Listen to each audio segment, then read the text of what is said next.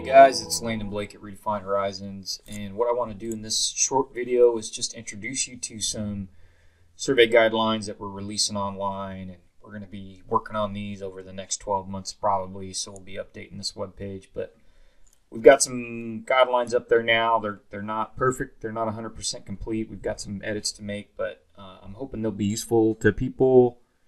You know, they're not going to be a perfect fit for every organization, but you know, they're meant to be inspiration.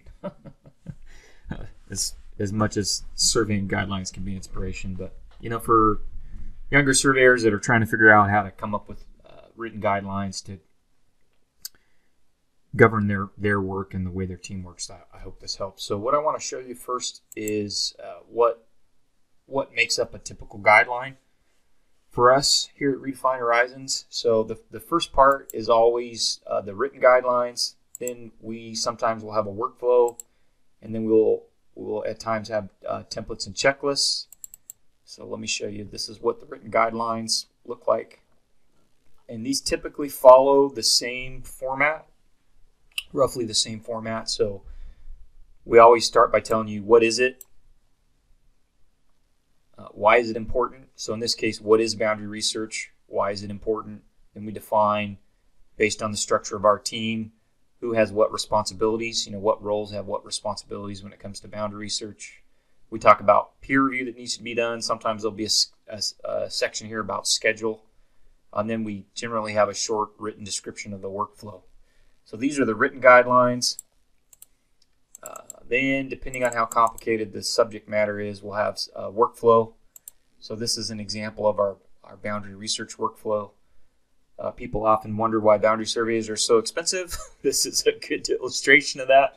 This is just one step in a resolved boundary. 1, 2, 3, 4, 5, 6, 7, 8, 9 steps. And these workflows also all follow the same format. So they'll have the step in the workflow. Then they'll have a box for each role with the task that person's supposed to perform in this step, and then we have a couple boxes at the bottom that list either the work products that come out of that step or the checklists that are supposed to be completed. Okay, so that's what the workflow looks like. Then we'll have supporting templates. So for example, this is a boundary research log set up in Microsoft Excel.